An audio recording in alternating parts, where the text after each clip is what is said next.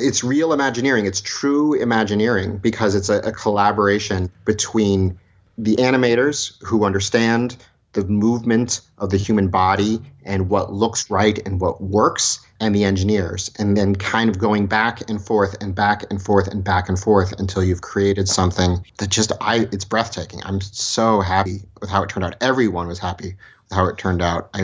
I was in Tokyo when it was completed and animated for the first time, and we saw it on video. It was still being built in the United States, in Glendale, and just the applause that everyone broke out into when we all saw it animating, the gasps. It was a wonderful moment. It was a wonderful moment to see that. That is former Disney Imagineer Jim Clark talking about the incredible Enchanted Tale of Beauty and the Beast attraction, which opened this past September as part of the massive Tokyo Disneyland expansion. I'm really excited about this show. You're listening to the Tomorrow Society podcast.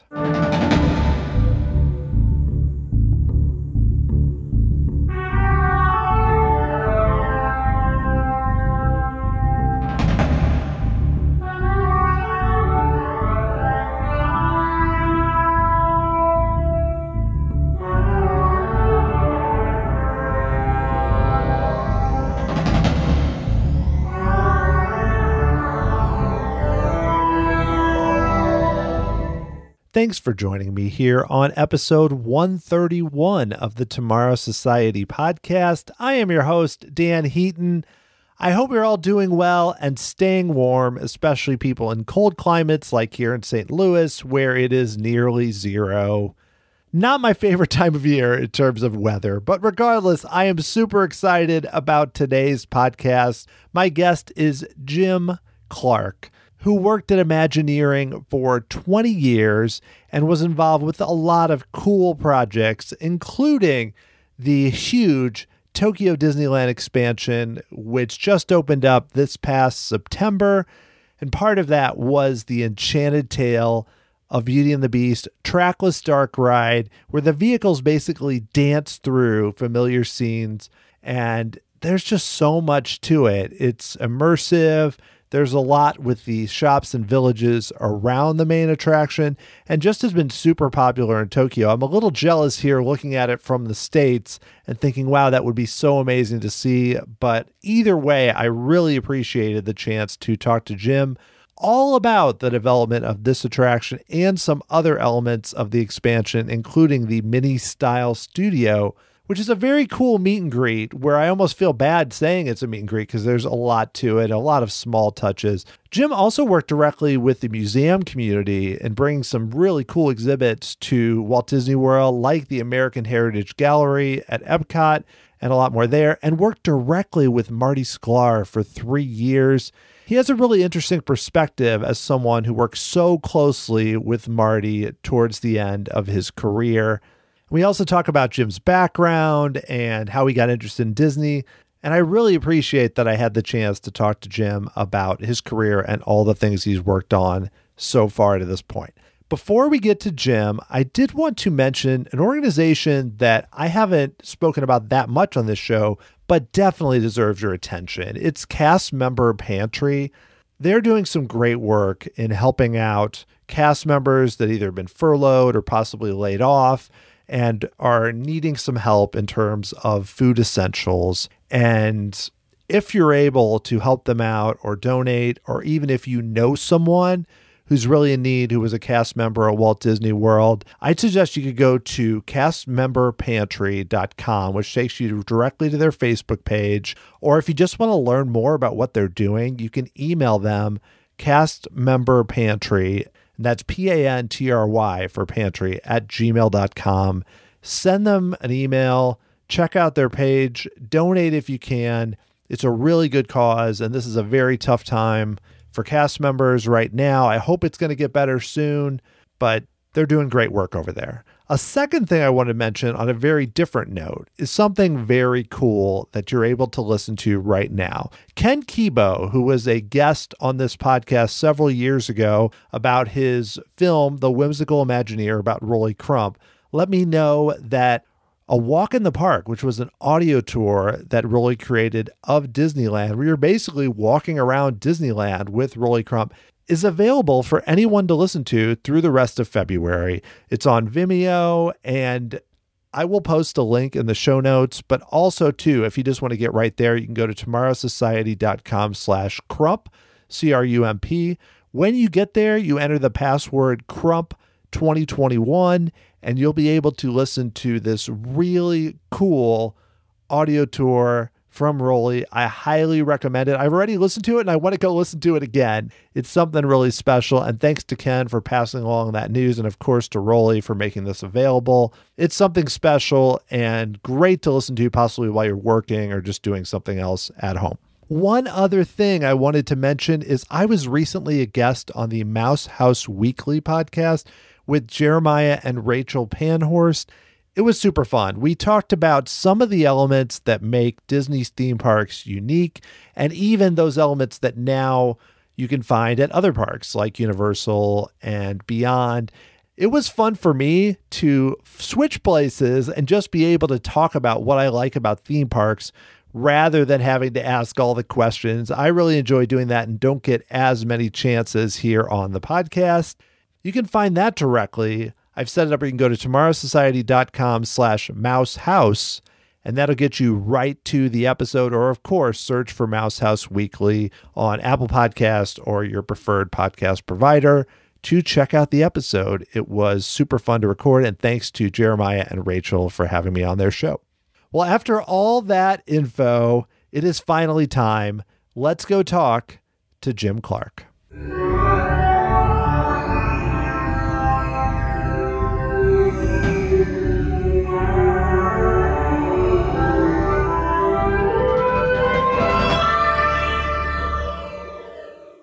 My guest today was an Imagineer who worked at Disney for 20 years, beginning in 2000. His roles included working directly with museums on cultural exhibits. He worked with Marty Sklar for 3 years. He was also senior creative producer of the recent massive 12-acre Tokyo Disneyland expansion, including Mini Style Studio and the new trackless dark ride, The Enchanted Tale of Beauty and the Beast. It's amazing. It is Jim Clark. Jim, thanks so much for talking with me on the podcast. Hello. Yeah, thanks for having me. This is great. Oh, yeah. I'm so impressed by the recent expansion in Tokyo, but also just a lot of things you've done over the years. So I would love to just talk about, too, just getting started with your background. So how did you ultimately get interested in Disney and even in theme parks when you were younger? Well, I am one of those people who wanted to be an Imagineer at a very young age. I can pinpoint the moment. It was on a visit to Epcot when I was 12 years old. I had actually started reading about Disney and reading about Imagineering when Epcot opened, because I grew up in Florida, and it was all over the news, and Imagineers were being interviewed on television and local channels, and I grew up in South Florida, about 200 miles south of Walt Disney World. And I'd gone to Epcot about 3 times, I think. And on my 4th visit, when I was 12, I just decided, this is it. This is what I want to do for the rest of my life. I want to create places like this, places that inspire people, places where people feel like the world can be better and people can be better, and all that corny stuff. That was my goal in life. And I think from that point on, every decision I made was about getting to Imagineering. Yeah, so that's interesting because, some people have that and then others kind of learn much later that that's something they're interested in. For you, I mean, what did you do with school or even with what you were trying to build in terms of experience in order to prep for then ultimately going to Disney? It's such a difficult thing. And it's funny because people ask me today, how do you get a job at Imagineering? And I find myself reciting the exact same words that were said to me back then. And it's such a difficult question. I cold called a bunch of Imagineers that I had heard about. And I had some nice long conversations with a few who gave me some good advice. Bruce Gordon, I remember having a long conversation. Rich Vaughn had a series of conversations with me, and they kind of directed me towards theater, and I got involved in haunted houses when I was in high school, and I got involved with theater when I was a freshman in college. And one of the pieces of advice that I heard from Marty Sklar said, learn as much as you can about whatever you can. Like, just be curious and absorb information about the world. And that was kind of my mantra, and those were my marching orders. So I went off to learn about theater and film and computer programming and creative writing. Those were at the teenager stage. That was my broad focus. Yeah, I mean, it's great that you were able to get some input from current Imagineers because, yeah, I know that that's something that still even comes up today, like you mentioned, where everyone's, what should I go into? And it's like, well, it could be a lot of things, there's so many specialties. But I know when you ultimately started, one of your earlier jobs was, like I mentioned, working as a link between the museum community and the Walt Disney Company and working on certain exhibits. So what was that role like? Because that sounds really interesting. Yeah, that was an unusual role. That kind of came about after I'd been at Imagineering for less than 2 years, and that opportunity came up, and I interviewed with Van Romans, who is a very unique person in the history of Imagineering. He helped start the gallery program at Epcot. So if you're familiar with the galleries in Japan, Morocco, China, Mexico, and Norway, he helped create all of those. He established those. And it was sort of central to the Epcot philosophy, right? That if you go to Epcot and you go to World Showcase, the cast members working there are all from those countries. That lends a really significant level of authenticity to that space. But part of the original charter for Epcot and for World Showcase was to have real authentic artifacts on display in that program. And Van managed that program for well over 20 years. And working directly with Marty, that was definitely a pet project of Marty's. And so I went to work for Van, and I started off as his assistant. But Van was honestly the best mentor anybody could have had, because he gave me the opportunity to get up and pitch ideas. I had a background in theater. I had a background in creative writing. And I could draw basic layouts and plans and things.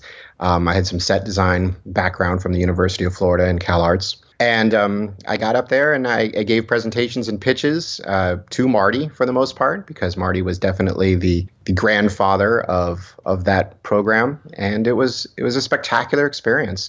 And so the way I still remember from the interview with Van, he said 50% of our job is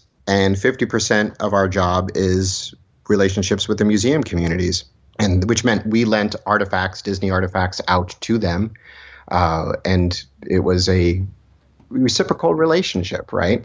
And we built relationships with the Louvre, and we built relationships with the Smithsonian. And then sometimes we asked to borrow artifacts from them and display them in the parks. And beyond World Showcase, we also did the Hall of Presidents pre-show.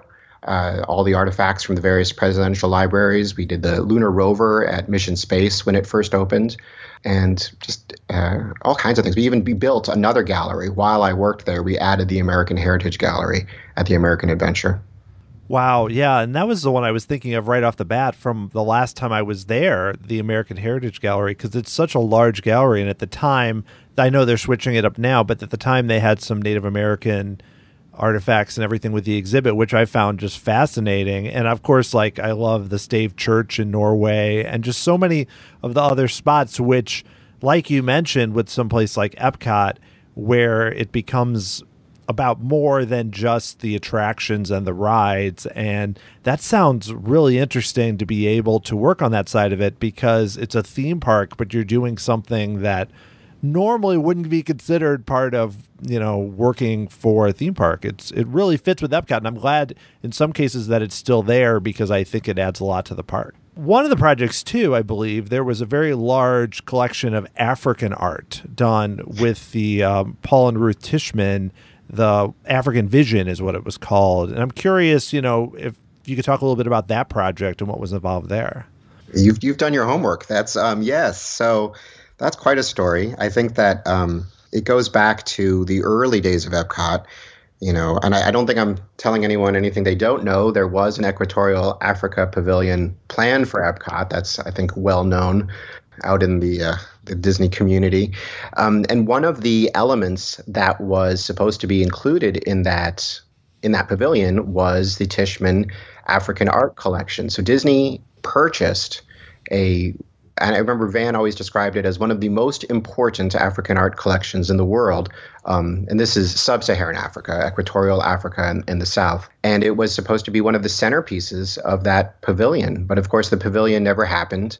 Elements of it happened in other parts of Walt Disney World.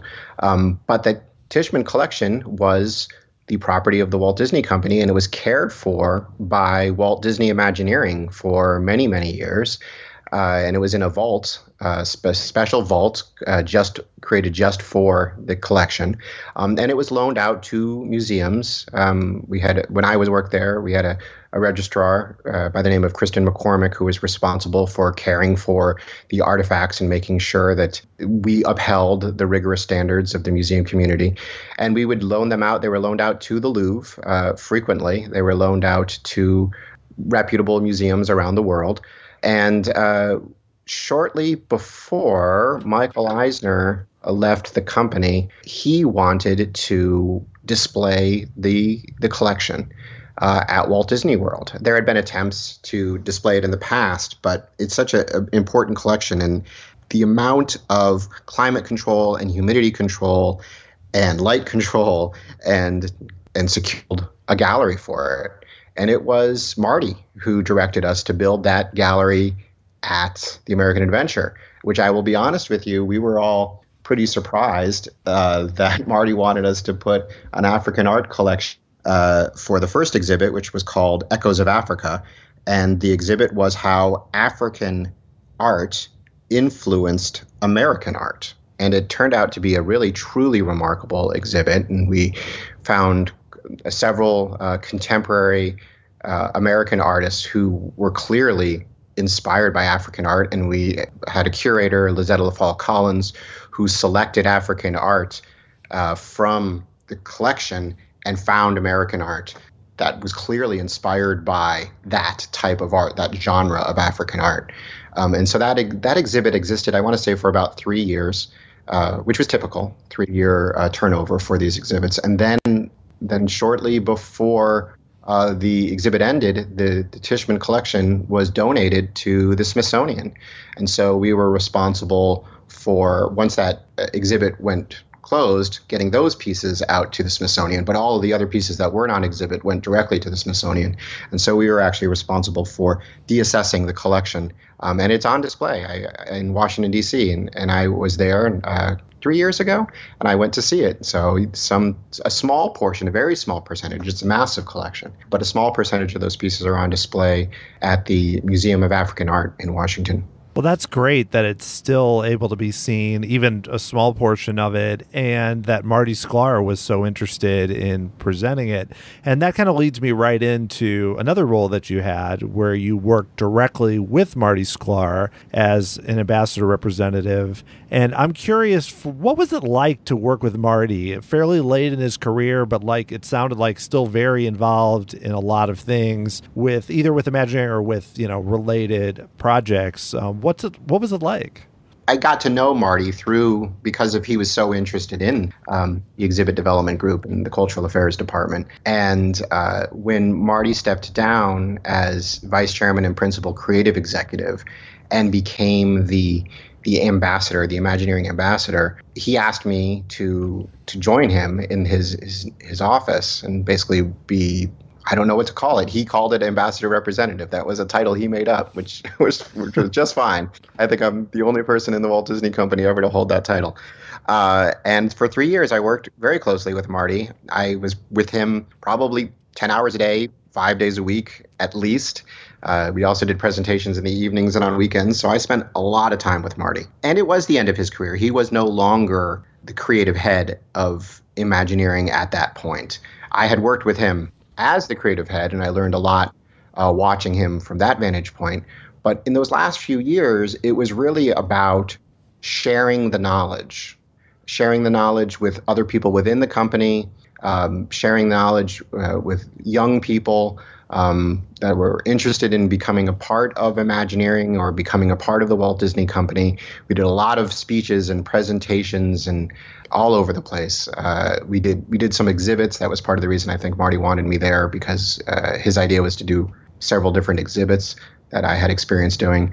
And of course, besides doing the cultural exhibits at Epcot, we also did, in the Cultural Affairs Department, we also did traveling exhibits on the history of Disneyland and on Disney architecture and that sort of thing. And so I had a bit of knowledge about Disney history, and so I think that's part of the reason Marty wanted me around. But it was an extraordinary experience, just kind of watching Marty share his wisdom with the world and helping him do that in any way that I could. And I learned so much from him. I still, to this day, anytime I make a decision, anytime I make a choice, I hear Marty's voice in my head, and I think about, I don't ask the question, what would Marty do? I don't have to, because I spent so much time with him that I think I already know what Marty would do. He was a remarkable person. He truly was. And at the time that he retired, he worked for every CEO in the Walt Disney Company and reported to most of them directly, not all of them. And he was a person who understood what his boss wanted, but also understood what the guest needed. And he lived at that interesting little pivot point between the two and always found a way to satisfy both, which I think is a remarkable skill, which most people don't fully realize. To me, that's what made Marty an extraordinary person. Yeah, I mean, the fact that he was able to work with Walt and then with leaders after that and Michael Eisner and then, Bob Iger, it's just, that's a lot of different types of leaders and a lot. Yes. And the company was so different at the time. Like, what do you think it was about him?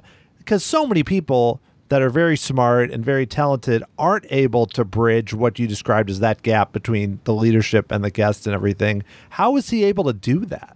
There was it might still be there, but there's a graffiti hallway at Imagineering, and there was, for the longest time, a drawing of Marty on the wall. I wish I knew who did it. It was a caricature, and it said underneath the drawing, "They think, therefore I am," which is wonderful, because I think it really, and Marty loved it. The man really set his ego aside in a remarkable way. And he understood that. He understood it because he worked directly for Walt Disney, and Marty understood the environment that Walt Disney created. Part of the reason Imagineering was in Glendale was because he wanted a separate location where, creative people could function. And Marty just understood that was part of doing the job.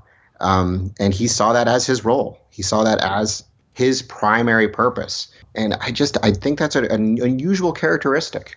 And it was a product of his life experience and learning to adapt every time there was a new group management with a new vision. And Marty genuinely, he would say, and he had this list. He had the Mickey's 10 Commandments. You might be familiar with that. Yeah. But he actually had 40 commandments altogether. He had 4 sets of 10. And the 4th set he called his followership list. And that was something I think he developed at the time that I knew him and I was involved in him giving this presentation. And he would say things like, one of those commandments was, there's only one name on the door, and that name is Walt Disney. So all of us just need to step back and we need to push the vision forward. That is Walt Disney. And when Walt was alive, he was obviously pushing forward Walt Disney's vision. And then after Walt passed away, it was the Walt Disney Company's vision. But Marty would find a way to tweak it. Marty would find a way to fulfill the vision of the company that always worked and was always satisfying to the creative people who were making the creative decisions. And I just don't think people really realize that that's what he was doing. Some people do, obviously. But I think the general population who knows who Marty Sklar is don't realize that was he was doing for all those years. It's a remarkable skill. And he knew that he had to adapt and change. And he did, like Walt Disney, he did a remarkable job of staying true to core philosophies and changing as times changed. One foot in the past, one foot in the future, and a remarkable man.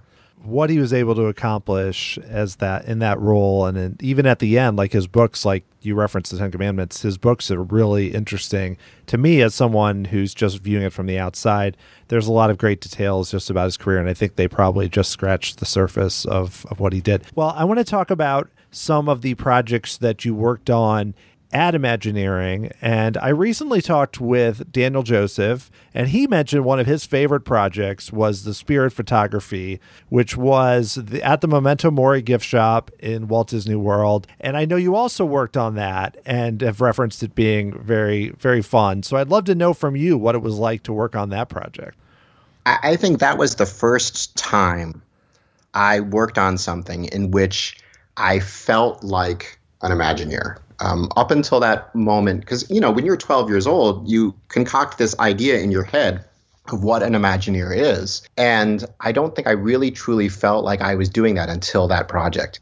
And what was great about that project, and Daniel and Brian Crosby and I started that project together. I believe we were having lunch at Taco Bell. I wish we could say we were at the Tam O'Shanter sitting at Walt's table, but we weren't. I think it was Taco Bell. And we had another project that we had pitched, Blue Sky project, that didn't go forward. And this was sort of an offshoot of that. This was sort of a subset of that. And we thought, well, maybe we could do just this. Maybe we could do just this one piece of the project. And it was one of those, I say one of those things as if this happens all the time. This never happens. This was really unique, where no one asked us to do it. It was not assigned to us in any way. We were not given any funding. And we just thought this was a really cool idea. All three of us were tremendous Haunted Mansion fans. And we just thought it was the coolest idea. Get your picture taken, and in just a few minutes, have this lenticular portrait handed to you of yourself transforming into a ghost. A Haunted Mansion ghost, a very Mark Davis looking Haunted Mansion ghost. And at the time, facial recognition technology was just getting to that point. I think it opened in October 2014. And we started working on this years before that. We kind of did it on our own time in addition to our regular projects. And it was getting to the point where facial recognition technology could actually create this in a quick enough turnaround to make it financially viable. We had to create a pro forma. We had to convince everyone that this would actually work, and we could turn around enough of them and have high enough capacity in the store to make it worthwhile. And then we had to develop the look. Brian Crosby developed the look of the ghost based on Mark Davis's designs. And then we had to make it, and we made it happen. And eventually a lot of other folks joined the team. Once we got funding, Doug Fidelio was responsible for the facial recognition technology, and he did a spectacular job. And it was awesome. It was just a little tiny itty bitty project, complete passion project. And we did it because it was fun. And that was it. And what a great thing to just do something because it's fun. Oh, yeah. And especially, I think the Haunted Mansion is one of the best examples. I mean, the fact that it has its own gift shop, which is not, calling it a gift shop is almost unfair to Memento Mori. It's so much more. And because their fans are so passionate, I feel like this product is so different in that way. And it seems like it's very rare that something like that could happen where you're creating something so far apart. Because normally I would think Imagineers, you're not as involved in the merchandise. So I think it's really cool that you're able to do that. And especially because like the Haunted Mansion being so important, I suspect played a big role in doing this on its own. Yeah, absolutely. I think, the Haunted Mansion is such a special, we are Haunted Mansion geeks, right? And it was such a special thing to be involved in a project that had some tangential relationship to the Haunted Mansion. That was a dream come true. Yeah. And on a similar note, I know you were involved with the Seekers of the Weird Disney Kingdoms comic book, which with Marvel, but it's connected, of course, to the unbuilt Museum of the Weird, which, with Rolly Crump and others working on that. And I'd love to hear a little bit about what it was like for you to work again on something connected to the Haunted Mansion, but obviously in a very different format. That was actually an idea believe it or not, Brian Crosby again, Brian and I had the idea to do a comic book like that even before Disney purchased Marvel. And part of our goal was just to get the Museum of the Weird IP back out into general population. It's true that if these concepts are forgotten, then they just kind of go away. But if they somehow enter the zeitgeist and somehow enter into the public consciousness, then they have a chance of kind of living on and going forward. And that was one of our thoughts about Museum of the Weird, which eventually became the Seekers of the Weird comic. And complete luck that Disney purchased Marvel, and Brian and Josh Shipley had connections at Marvel. Tom Morris got involved, and I know he's been on your show before. And it was just a wonderful experience. And for me, it was all about how can we just share this Museum of the Weird story with people who might not have been exposed to it before. And we got to work with Rolly Crump, which was another dream come true. I've had a lot of wonderful experiences with Disney legends, but that was fantastic. And then after that, we did the second book was Figment, which again, we were using characters and elements that had existed in the original attraction that we loved, that we thought needed to be remembered.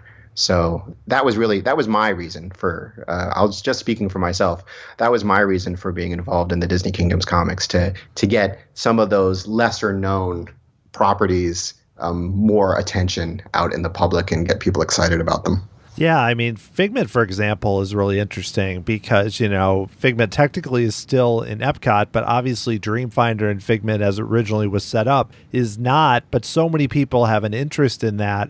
But how interesting was that in terms of, for the group that worked on it, kind of coming up with, because, Dreamfinder has a name and it's working as a science lab, and it's so different in that way, but also still has connections. Like, how did the group find a way to kind of honor the attraction in such a different environment and setting? That was a challenge. It really was. It was our question is, it's kind of getting back to that conversation we had just now about Marty and Walt, with one foot in the past and one foot in the future. It's a challenging thing because you want to kind of honor and respect what the fans love about the characters and their perception of who the characters are. However, you want to make them relevant for an audience today. The Marvel films do a phenomenal job of that, right? You got to respect the audience, respect their perception of the character, but you can't tell the story like it's the 1960s. You have to tell the story like it's today, or in the case of Figment, and tell a story like it's the 1980s. You want to tell a story that's more relevant and more interesting for people today in order to keep it alive and keep it going forward. That's a tough tightrope to walk. But it was great having Tom involved in the project, who had been involved in the original Journey into Imagination and giving us a lot of the background and history on that. So and of course we also had Marvel, right? In the end, we didn't write the comic and we didn't draw the comic. That was actually done by Marvel. We were the folks who started the project along, and we were the folks who provided them with a lot of the information and kind of guided them and made suggestions. But at the end of the day, it was a Marvel product. No, that's a good point, because it still has to work as a Marvel product in itself. It's not just as something that Disney is putting out on its own to honor an attraction. So that even makes it seem a little more complicated, but I think it worked out really well. So speaking of another form, I feel like we're just going through different forms of media here, but you also worked on some video games for Disney Interactive. I wanted to quickly first, during this pandemic, my daughters and I have discovered and spent a lot of time playing Disneyland Adventures on our PC. So I know you were involved with that. So I'd love to start there about, I believe you and I think Tom Morris were also kind of experts who kind of helped guide that to make sure Disneyland looked right. So I'm curious about that game and some of your other work. The Connect Disneyland Adventures, and that was just so much fun. And the Disney Interactive team, specifically Keith Michaelis and Sandy Abe, who were the two folks that we worked with the most, did such a brilliant job. And I just loved how that turned out. I mean, it really looks like Disneyland. It looks like Disneyland, what year was that? Circa 2013? I can't even remember I think exactly. it was around there, yeah, like 2012 or so. Yeah, it looks different. It looks a little different. It's changed since then. But at the time that the video game came out, it was such a beautiful rendition of the park. And I think, Keith deserves a lot of the credit because he kind of sat in that role where he was kind of making sure it was a video game and that it was fun to play as a video game, but also staying true to representing Disneyland as accurately as possible. Tom Morris would sit there and say, that railing isn't the right green. And then, oh, it's not. And then Keith would, try to dial it in and get the exact right green. And we went down to those details. And I'm so glad we did because it is a remarkable experience. You feel like you are visiting Disneyland when you're running through that park. And it was fun. It was a fun opportunity where gathering photos and gathering images of the park and giving the Disney Interactive team the sort of the history of the park and why things existed a certain way, and getting drawings and diagrams and giving them all the information they needed to create that park.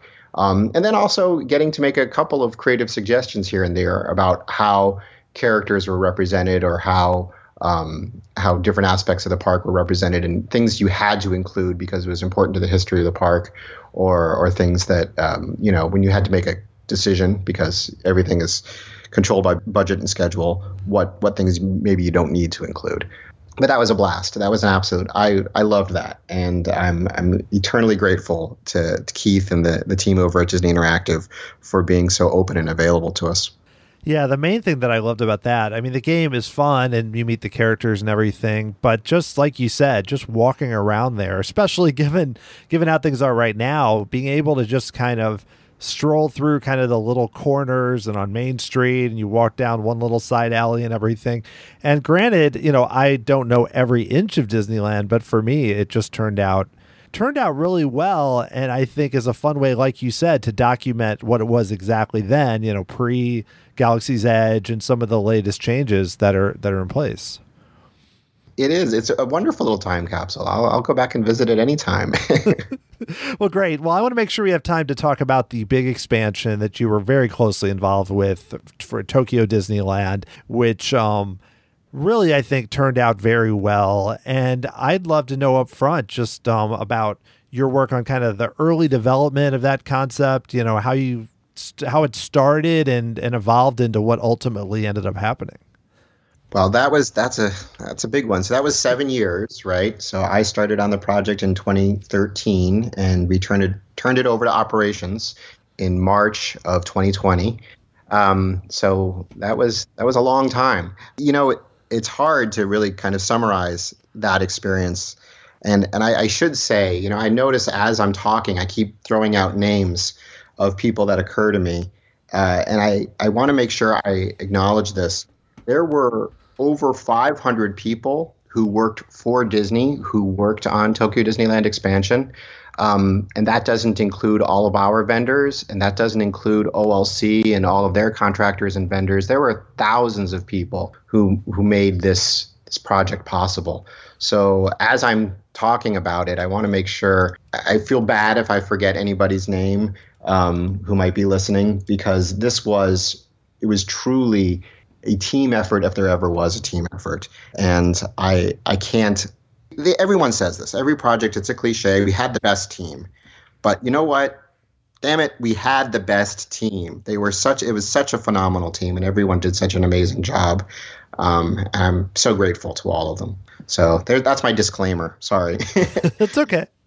But your question was, how did it get started? So it got started. The first name I must mention is Robert Coltrane. It started with Robert.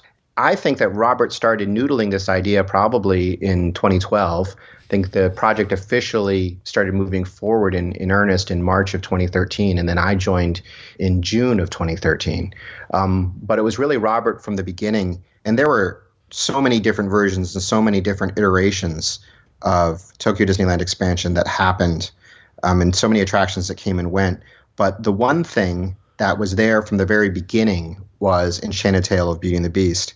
And Robert had this idea, really a brilliant idea, of taking a trackless ride system and making the ride vehicle dance. Like, we've done trackless ride vehicles before.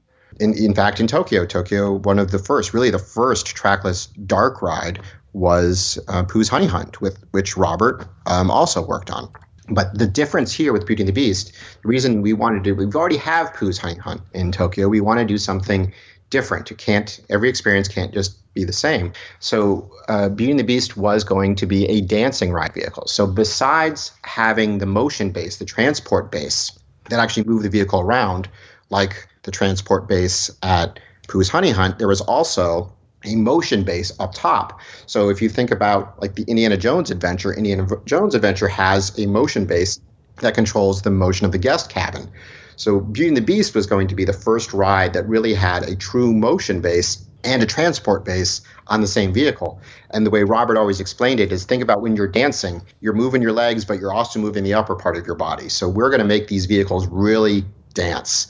And what better film to associate it with than Beauty and the Beast, with that beautiful Howard Ashman, Alan Menken music, and in such variety. There's a lot of variety in style of the music in Beauty and the Beast. So really sort of a marriage made in heaven, or in Robert's brain, that started this whole thing off. And I was lucky enough to be able to join the team really early on, because everything else changed, over 3 years, except Beauty and the Beast. Beauty and the Beast, Robert's basic core idea never really changed. And I'm so proud of it. I'm so proud of how it turned out. Yeah, I mean, it's one of the more exciting dark rides that I've seen. I haven't seen it in person, but that I've seen come out from Disney in a while. And just because, like you said, it's using the trackless technology, but to me it's very different because, I mean, you're kind of used to there was something like Mystic Manor or wherever, where you're kind of going to a certain part of the room, then you're going to a different part of the room, and it's amazing. But in this case, again, like you said, it's like all the vehicles in some of those scenes are kind of dancing with each other and going around, and I feel like it fits really well with the movie. But I'm curious too, now that when you have that technology, you've decided you're going to make them dance, how much does that influence then the scenes you use? Because the movie is very, you could show so many different scenes from the movie, but did that zone in on which ones you really focused on for some of those big rooms, basically?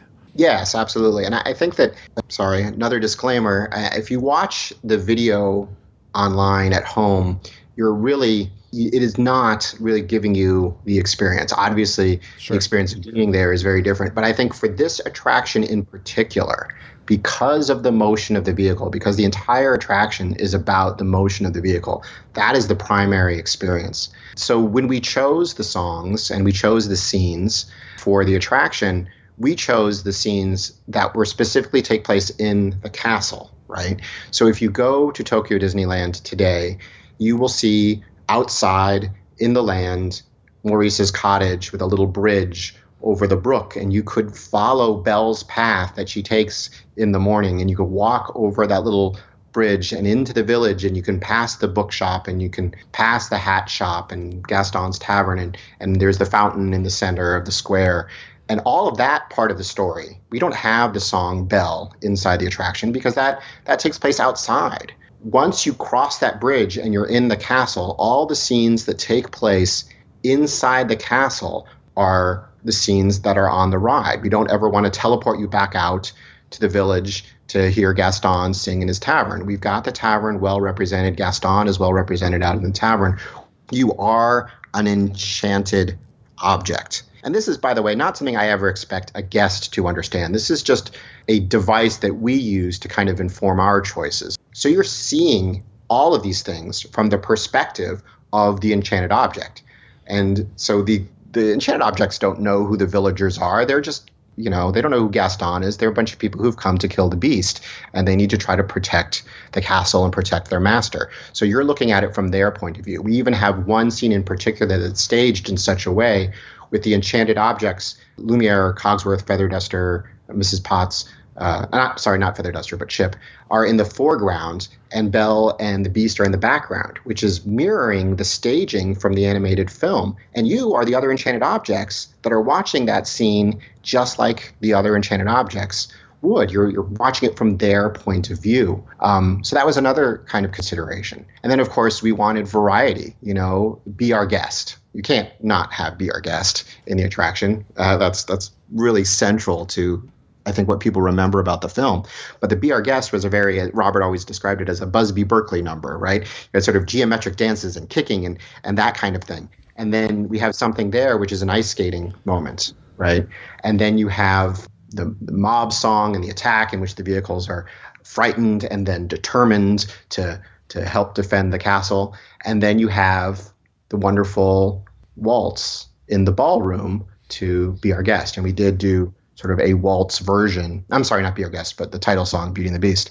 And we did sort of a waltz version for most of that scene for the ballroom. And it's different experiences. And because this whole attraction was about the movement of the ride vehicle, having different types of music informed different types of movement and created variety in each scene. That's a really great point. And just the idea, there's so many things you cover there I could dig into but I think you're right, though, that we do experience it. Everyone consciously may not realize, oh, this is the village, this is the castle and everything. But the general thought is it all feels correct, or it feels right in the scene. And just, it fits with, then you don't have a jarring change where you're like, wait, why are we here or something? It all kind of fits together, which I think is really important. And then I wanted to ask you too, you just mentioned the waltz, because I know when this, before this came out and everything, the animatronic Belle and then, the Beast, but the human version are dancing. And that really is an impressive feat. And I know it was presented of them looking like they're actually dancing like people would across the room in a sense. How challenging was that to do something that we really haven't seen, at least to my knowledge, in another attraction? There's probably 50 people I should name, and I apologize.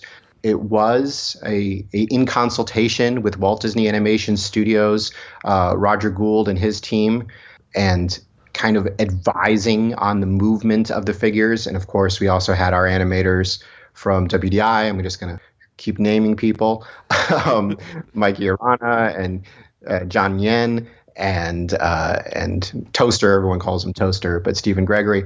It was a collaboration, honestly, very much like, I think, it's real Imagineering. It's true Imagineering because it's a collaboration between the animators who understand the movement of the human body and what looks right and what works, and the engineers, and then kind of going back and forth and back and forth and back and forth until you've created something that it's breathtaking. I'm so happy with how it turned out. Everyone was happy with how it turned out. I was in Tokyo when it was completed and animated for the first time, and we saw it on video. It was still being built in the United States, in Glendale, and just the applause that everyone broke out into when we all saw it animating, the gasps. It was a wonderful moment. It was a wonderful moment to see those figures working. And I really apologize if I missed someone's name, because it was really a tremendous team effort.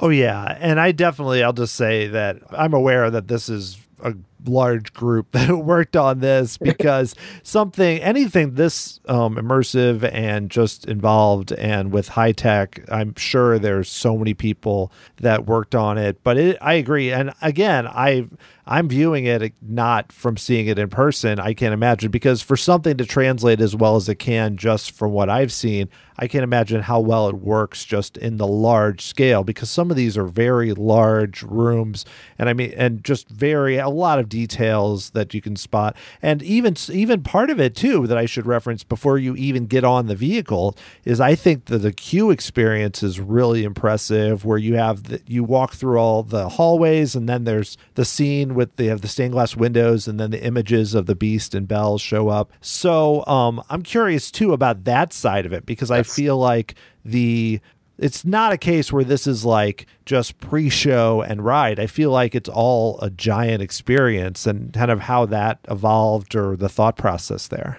Honestly, the attraction experience, it's hard to define. Does it begin at Maurice's cottage? Does it begin at the bridge? Does it begin in the pre-show? But it definitely begins before you get on the ride, because there is so much. We have more figures and more effects in the pre-show than some entire attractions. So, and our most sophisticated figures by far are the walking Belle and Beast in the pre-show. So it is an extraordinary experience. And yes, it is very Haunted Mansion, where you have a bit of cue that sets the tone and sets the atmosphere. And then, and by the way, and in that portion, that first part of the queue, Lumiere and Cogsworth and Mrs. Potts and Chip and Hatrack are all hiding from you, right? Because just like when Maurice first goes into the castle, they're kind of hiding from him and pretending to be a candelabra or a clock. And we have fun little gags where Footstool the dog doesn't, he doesn't know he's supposed to be hiding because he's a dog. So he's wagging his tail. And then Chip is a little kid. So he knows he's supposed to hide, but he can't help it. He's got to peek. So we have a little bit of animation from some of those characters in the queue. And then you get into this tremendous pre-show, which is just extraordinary and we do we're going to tell you the story. If you don't know Beauty and the Beast, if you don't know this film, we're going to give you the entire backstory. And how convenient. The Beauty and the Beast film opens with this wonderful prologue where they tell you how the prince became a beast and how he was cursed. And it's all done with stained glass. So, of course, we're going to do stained glass. It's one of those things where, well, of course we're going to do that. And it worked out beautifully. And the staging that Robert came up with, and it's just extraordinary. It's wonderful. And again, that was another thing. I left before guests where I didn't actually see the attraction with guests, but we were able to show those scenes to our partners at OLC. And when Belle and the Beast came out and the gasp and, sugoi, it was so much fun to see people's reaction to that for the first time because it's extraordinary. And one of the neat things about this project is this is the first time we ever recorded the lines in Japanese first and then animated to the Japanese. They had done this for Finding Nemo for the Sea Rider attraction in Tokyo Disney Sea, but this was the first time we did it for physical audio animatronics figures. So all of those emotions that you see in the characters, we didn't animate it in English and then dub Japanese, which is what has been done in the past, and then maybe tweaked a little bit. In this case, it was animated from day one to the Japanese. And so when the characters' facial expressions, especially Lumiere and Cogsworth, because they have projected heads, so they have a lot of emotion in their faces, and their response to the beast growling is so comical. Like when guests, again, I didn't see it with guests, but I saw it with the OLC team members, the original operations team that opened the attraction. When they saw it for the first time, they were laughing so hard. It was so wonderful. And our writer, we had, again, several writers, started off with Tom Child, ended up with Charlie Watanabe. But Charlie is Japanese, speaks fluent English and Japanese, and French, by the way. And Charlie actually sat with the animators and gave them some direction and some suggestions on how to make the reaction more authentically Japanese. And so when Lumiere and Cogsworth are reacting to the beast, it works. It works with the Japanese dialogue incredibly well. And the comic effect is extraordinary, which, by the way, that's a very scary scene. Beast is pounding on that door and he's shouting at Belle to come down to dinner and she's shouting back at him. And it's a very frightening sort of moment. And this is an all ages attraction. There's no height requirement. We want little kids to go on this attraction. That was the point from the beginning. But what we did was we staged Lumiere and Cogsworth in the foreground and made them very comical. So it took the edge off of that scary moment. So it enabled us to have the scary scene, the scary thing happening, but also the fun, lighthearted, comical thing happening closer to the guest. And I'm so happy with how it turned out. It's just wonderful. It worked out so well. I mean, and also too, that's a really interesting point because unlike, let's say, if you were porting over an attraction that was created here for one of the parks in the United States and then moved, this is one that, is unique to Tokyo Disneyland. So the fact that you were able to animate in Japanese and to do it that way, I think is great because this is their attraction. I mean, you have that massive castle, which is even different than, there's one in Florida, but it's in the background kind of behind Be Our Guest. Where here, it's like your entrance point. I mean, the land is so impressive too. So I just think there's a lot to make this special, but also unique to this park, which is always something that's fun to see. Yeah, and I think the one thing that perhaps hasn't been articulated in the past about this that I think really makes it special and really makes it feel like Disney is, if you think back to sort of the very beginnings of Disney, think back to Steamboat Willie and when Walt was animating Mickey Mouse for the first time, and he was animating Mickey Mouse to sound, right? That was what made Mickey Mouse special and unique. Obviously, he had pathos and he was a character that you cared about, but the fact that it was animated to sound was the gimmick, was the thing that made it extraordinary. And Walt was always thinking about sound and music. You think about Fantasia, synchronized shapes and color to sound, and if the music was evocative of the images and the images were evocative of the music. And that's very Disney, right? And in fact, in the old days, if you animated something to sound in a very obvious way, it was referred to as Mickey Mousing, right? Because there's something about that mixture of audio and movement that is viscerally enjoyable when it comes together in a pleasing way. It complements itself artistically. I think the same thing whenever I ride Space Mountain at Disneyland with the audio track that goes in time with the ride vehicle. It takes that attraction to another level and enhances the experience in such a way. And I think the Beauty and the Beast attraction does that, right? The Beauty and the Beast it's so quintessentially Disney because you have the movement of the ride vehicle, but then in the ballroom, everyone's waltzing and everyone is moving in time to the music as if it's a waltz, and it's a different atmosphere, but it's this idea, and all going back to Robert's original idea of dance, right?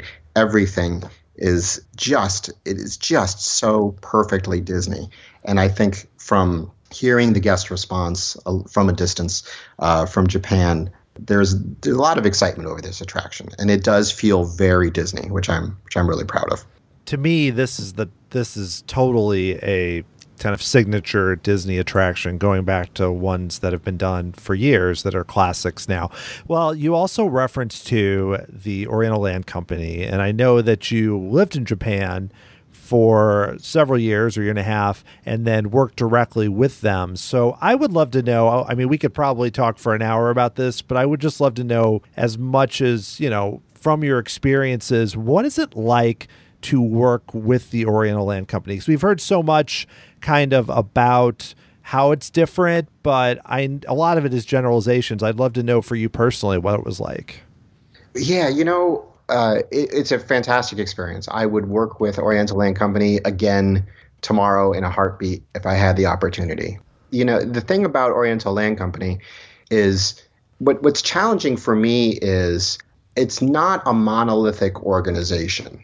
And before I was on the Tokyo portfolio, I mean, while I was at Imagineering, but before I was on the Tokyo portfolio, I was guilty of this. So everybody does this. I always read people say the Oriental Land Company does this, or the Oriental OLC thinks this. And that's really absurd because it's a very large, complex organization. And getting to know folks on that team, they're all individuals, and they're just as complex and dynamic as the Walt Disney Company. And there are different people with different roles and responsibilities and different objectives. So I could answer a question about what it was like to work with a specific person, but I don't think I could. I'd be afraid of making a generalization about working with the Oriental Land Company, because it's like once you get to know the team, it's just like working with any other team. They're just as diverse as working with people at Disney or working with people at Walt Disney World or Disneyland. There are different people with different objectives, and you have to work together as a team. As a corporate culture, they are absolutely dedicated to quality. And I think that the success of Tokyo Disney Resort is a result of an incredibly productive relationship between Disney and OLC. I think the skills found at Disney complement the skills found at OLC. And because, think about this is what's remarkable about it. Really, Disney and OLC both essentially have veto power over anything developed or added to the resort. It is amazing that anything gets done when you think about it from that perspective, right? Yeah. But so much gets done. And the reason so much gets done is because the goal to create the best possible guest experience.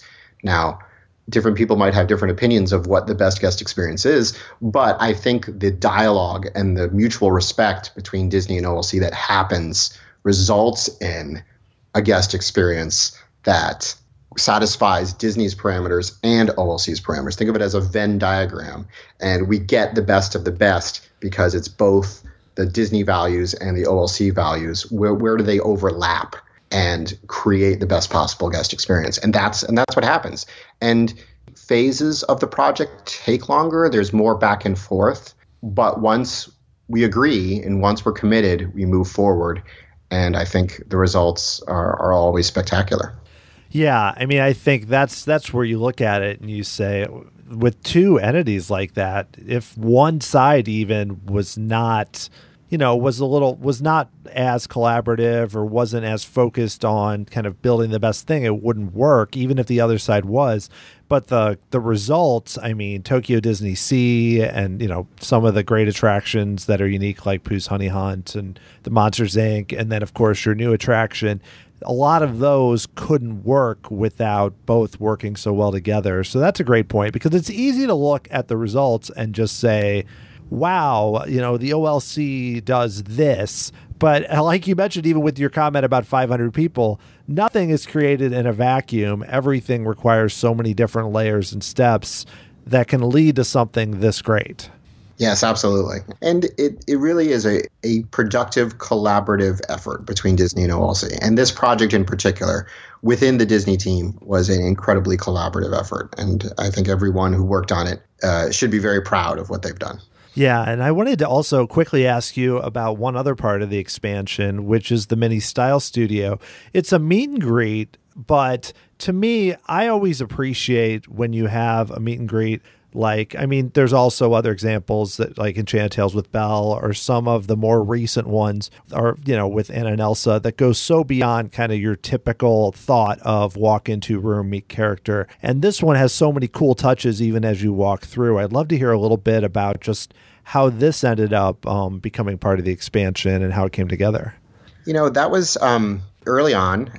It wasn't from the very beginning. It was added a little bit later, but still fairly early on compared to most of the expansion elements. That was OLC wanted a meet and greet as part of the expansion. And at one point, one of the representatives from OLC came to us and commented on the need for a dedicated meet and greet for Minnie Mouse. Because, of course, Toontown in Tokyo has all the same elements as Toontown in Anaheim. So if you're familiar with Anaheim, it's the same thing. They're kind of in a different order, but they're basically the same elements. And so, of course, there's a very elaborate meet and greet for Mickey Mouse. Well, in Tokyo Disneyland, Minnie Mouse is just as popular as Mickey, if not more so. So it makes sense for Minnie Mouse to have a dedicated meet and greet as well. And Minnie's house already exists in Tokyo Disneyland. So we decided that for Minnie, we're going to give her a meet and greet at her place of business. So instead of meeting her at her house, we go and see where Minnie works. And Minnie, we decided, works at Minnie's Style Studio. So you may not know this, but Toontown is actually laid out in very specific districts. There's the sort of industrial district and the residential district and the civic district. Well, we added a fourth district for Toontown in Tokyo, which is the fashion district. And so within the fashion district, we have Minnie's Style Studio.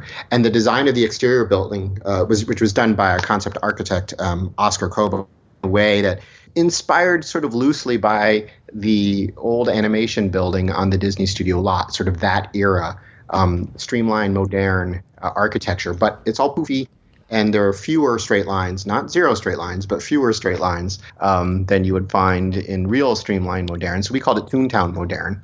And it's a really playful, fun space. Our first concept designer, an original art director on the project, Janice Rosenthal, came up with this sort of mid-century modern googie kind of style for it. And it's fun and playful, but it's also sophisticated. It doesn't feel cheap. It feels high class and high fashion while still being fun and playful. It's a wonderful cross. And Chris Merritt contributed a lot of the gags. Janice and Chris and Ethan have such a wonderful design sensibility.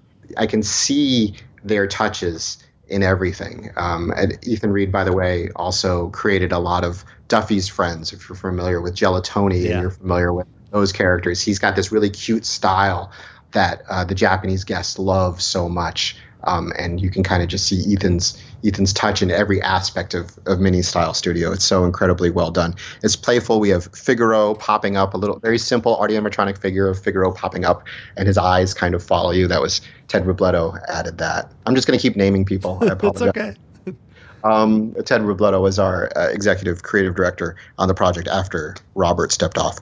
But Toontown is so fun and so playful, and sort of matching a high fashion style studio with Toontown was such a clever sort of juxtaposition that it just resulted in all these wonderful gags. And being able to go back to the old shorts from the 1940s and early 50s and adding Figaro.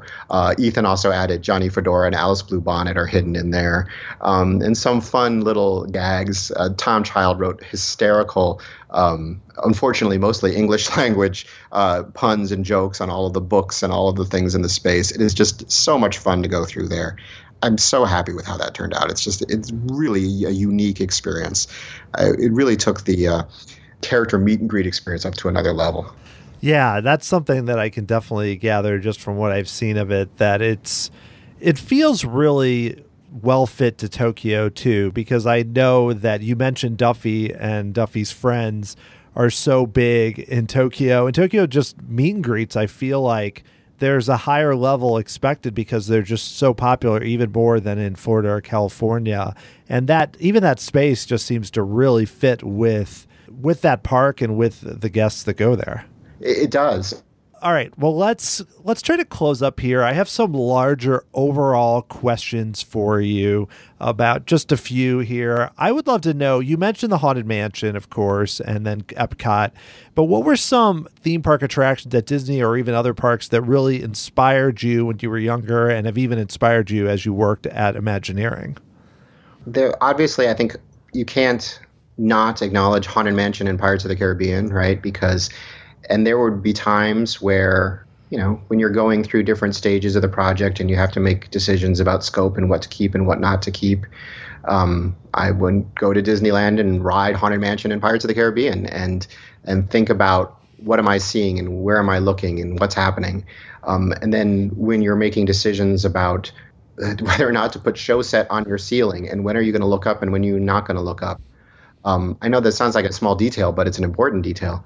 And walking through the park, just anywhere at Disneyland, living in Southern California while we were in the early design phases, that was what I would do. I'd just go to the park and walk around.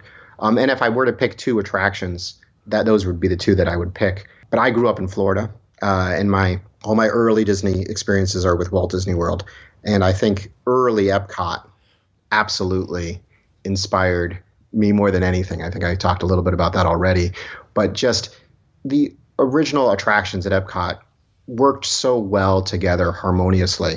And this is also something that Robert Coltrane and I share, was sort of a fondness for the big shows, the really grand and miraculous shows.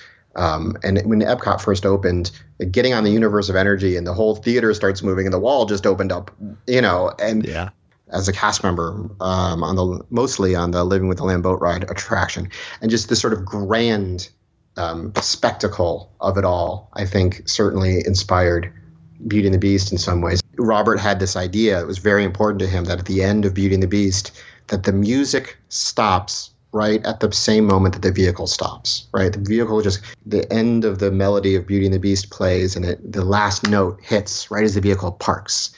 And it was like, well, can we do that? Because usually on attractions, you can't do that because you're waiting for the vehicles in the load station to advance. So you can't control when the vehicles come in to unload. It's very, very difficult to do. And I remembered, well, the Great Movie Ride does it. Because at the very end, having worked on the Great Movie Ride and been on it many times as a cast member, and been on it so many times, that last note and cut, and then the doors open, and it's this wonderful sort of rhythm, and it's just so much fun, and it's a different feeling. I can't say inspired by the movie ride because Robert had the idea first, but the question from Robert was, can we do that? And I'm like, well, the movie ride does it, so how do they do it? And so they're kind of inspired in that way by the movie ride. That's so interesting. Yeah, that idea that with the Great Movie Ride where it starts up and it's like, hooray for it like totally like sets the right mood of that like early Hollywood kind of idea, and it wouldn't work as well if that was just playing all the time. It would just kind of become like a cacophony of sound, but because it's with you, it totally fits. And that's really cool that it inspired a little bit, that at least connected to what you were doing. And Yeah. also, too, you've already mentioned Marty Sklar and Rolly Crump and others, but when you were at WDI, what were some of your mentors or people that really inspired you while you were there? Oh, I think I was really lucky because I had the opportunity to work with Imagineers who worked directly with Walt and actually spend time, if not work with them, spend time with just because I sought them out or because the opportunity presented itself. I got to spend a lot of time with Mark Davis and Alice Davis and Harriet Burns and Orlando Ferrante and Bob Gurr, Richard Sherman. So that was all extraordinary to kind of talk philosophically with all of them. But the mentor, the actual mentor, sort of on-the-job training type of mentor, Marty comes to mind. Of course, and I mentioned Van Romans earlier. If I had to pick one mentor that kind of stands head and shoulders above everyone else, for me it was Van. And Van, by the way, is now the president of the Fort Worth Museum of Science and History. So which is a beautiful museum designed mostly by former Imagineers. If you ever get a chance to go down to Fort Worth and see that. But Van was definitely the most dominant mentor while I was there. But also, gosh, Nancy Hickman and Jody McLaughlin and Daniel Jew and Trish Cerrone and Kathy Rogers. And there were a lot. There were quite a few. I was there for 20 years, so a lot of different people I learned from. Well, wow. Yeah, I'm sure that just scratches the surface. And even just the fact that you were fortunate enough to be able to interact with people like Mark and Alice Davis and Orlando Ferrante and so many others, that's really cool. And kind of on the flip side, just kind of one last question. You already addressed this early on. There's a lot of young people that kind of like yourself that are thinking, I want to become an Imagineer or I want to work as a theme park designer in some way. I mean, is there advice you would give them based on your experience or what you've seen about not just education, but even just the kind of approach they should take when they're trying to build the right experience to enter the field? I think the best advice is some of the things I said earlier with regard to Marty. Learn about as much as you can. Learn as much as you can about as many things as you can, I think is the way Marty put it, which is the best advice. But strategically, if you're trying to get a job at Imagineering, you need to fill a job requisition, right? Someone has put out, there's a job opening, and you need to be able to fill the skills that job requisition has. And sometimes, most of the time, that's just luck because it's really hard to predict what that job requisition is going to entail. And it's hard to predict what they need today is not what they're going to need 5 years from now. It's not going to what they're going to need to do 10 years from now, right? So I think that my best advice to people is do what you love. Do what gets you excited. Do what you're passionate about. That needs to be first. That needs to be primary. And then there's, as Marty always said, there's 140 disciplines at Imagineering. Chances are, if what you love is in any way related to entertainment, then there are going to be applications at Imagineering. But do what you love first. And I think that once you have those skills and you have those really specific marketable skills that can fulfill that job requisition, that's how you get in the door. And then once you're in the door, you're a success because you have broad-based knowledge and you're curious about many things. Because you kind of need to be both. You need to be a generalist who is interested in a wide variety of different things, and you need to be an expert who's phenomenally talented and gifted at one specific thing. And then, yeah, that doesn't sound too hard, does it? And then you'll be a success at Imagineering. Yeah, that's tricky, yeah, like you said, because if you're too specialized, then you're not able to do different things depending on what job is needed. But then if you need to be specialized in something because you don't want to just be okay at everything. I'm sure it's totally doable, right? I mean, it's easy. Sure. All right. Well, Jim, this has been great to talk with you and learn so much about your career and the expansion to Japan and so much more. So I really appreciate it. And thanks so much for talking with me on the podcast. Thank you very much. I appreciate it. It was fun. If you like this interview with Jim Clark, you should definitely check out my recent conversations with Imagineer Daniel Joseph and a roundtable I did with Chris Merritt and Don Carson. You can find both of those at tomorrowsociety.com/podcasts with an S at the end. If you would like to help out this listener-supported podcast, there's a really cool way you can do so through Patreon. You can get access to some very cool perks, including the monthly Tomorrow Society Bulletin podcast, some quick hits episodes. I just did one about Disneyland ending their annual pass holder program. You can learn more by going to patreon.com/tomorrowsociety. If you'd like to get a hold of me, send me an email, dan@tomorrowsociety.com. You can follow me on Twitter at TomorrowSOC or Facebook or Instagram at Tomorrow Society. And don't forget to check out the YouTube channel. Go to tomorrowsociety.com/YouTube. I've been posting a lot of really cool retro home videos from trips to Disney World in 1986 and other years. The Tomorrow Society podcast is hosted, produced, and edited by Dan Heaton. The music was written by Adam Hookey and performed by the Sophisticated Babies. Next time, I will be talking with the former chief sculptor and director of sculpture at Walt Disney Imagineering, Valerie Edwards, about her career and projects like sculpting Barack Obama for the Hall of Presidents, the figures for the Pirates of the Caribbean update, and so much more. Thank you so much for listening. I'll talk to you again very soon.